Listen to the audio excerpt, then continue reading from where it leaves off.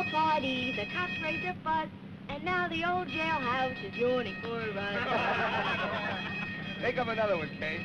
Wait a minute, they don't come that fast. Let's see. Quiet, quiet. Here's one for you, Jack.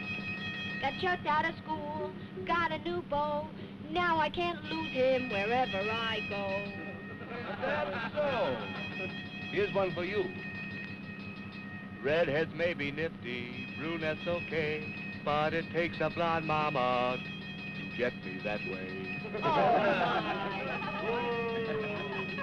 Brother dear, will you do me a favor? Yes, my dear sister, Eddie. We have troubles enough. Please don't sing. Oh, was he singing? Getting Finch don't seem to worry that kid any. Kay? She never worried. No, but if I was her father... Ah, that would be different. Then she'd have something to worry about. The trouble with this bunch is too much money and no responsibility. When I was your age, I was married and had 2 children. Fancy that. That's an idea. Kate. Don't be silly. I mean it.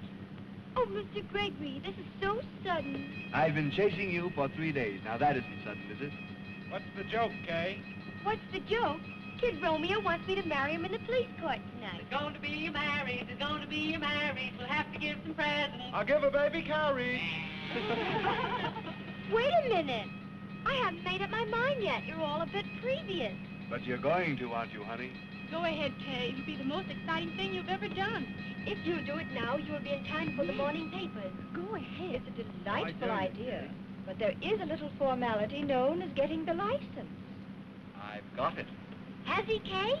Did he really get it? Mm-hmm. Oh, then you're all set.